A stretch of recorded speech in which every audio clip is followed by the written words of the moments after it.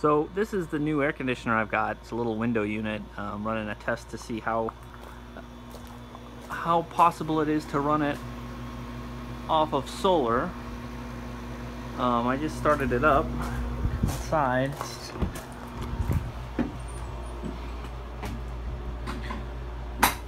So,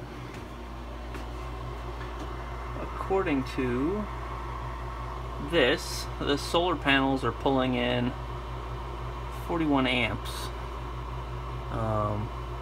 in addition to about 6 something amps that's being pulled off of the batteries.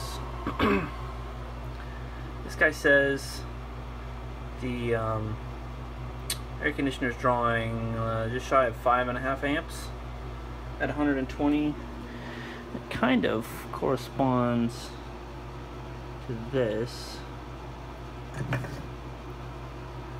So I think this is a little bit optimistic.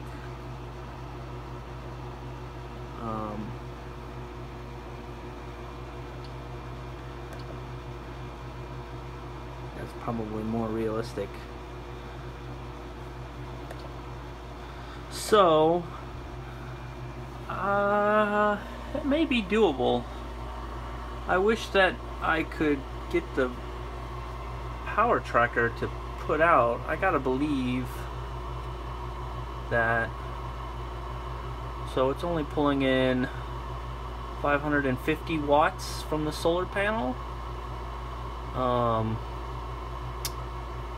gotta believe it can do better than that with the sun that's available right now. I think it has to do with the fact that it's in float mode. Yeah, it would be nice if I wasn't drawing any power from the batteries right now. So there's the air conditioner. It's oh, I forget, I think it's like 5,000 BTUs. Not a very big one. I just turned it on, so it hasn't quite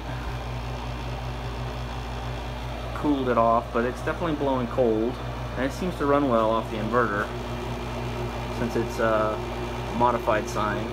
Probably move this right there in between the cab and the front of the box and give up on trying to connect the cab and the box. That way I don't have to pull it out every time I need to hit the road.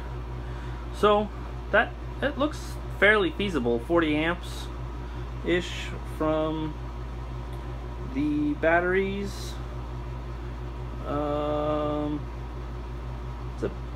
hopefully it wouldn't have to run 100% at night, but there we go.